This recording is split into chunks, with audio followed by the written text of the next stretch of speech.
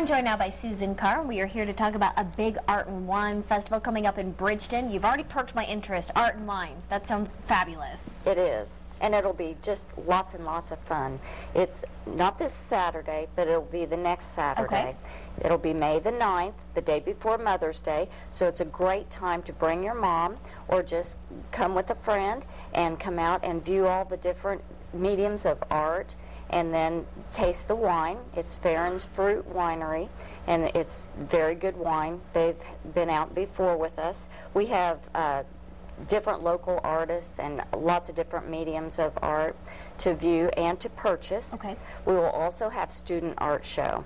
This is our 7th annual Bridgeton Art and Wine Show, but it'll be our 3rd student art show. So all the local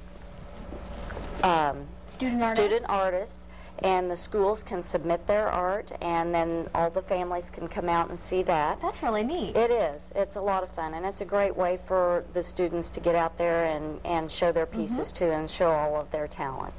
It's free, so you can't beat that. No, you can't beat that. It's free parking, and it'll be just a great time. And it is in the Bridgeton area, the normal...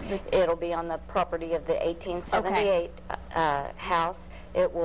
The wine will be at the cabin, the 1822 cabin, and then in the 1878 barn will be all of the artists. And there's going to be just a whole lot of things going on.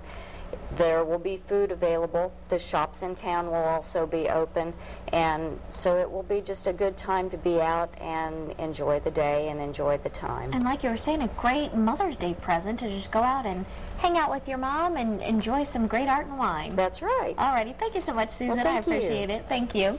There's more news and weather straight ahead, but first we want to take you to break with all that information for the Art and Wine Fair coming up in Bridgeton. That is taking place next Saturday, May the 9th, from 10 to 5.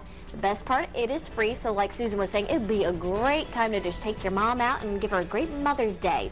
You're watching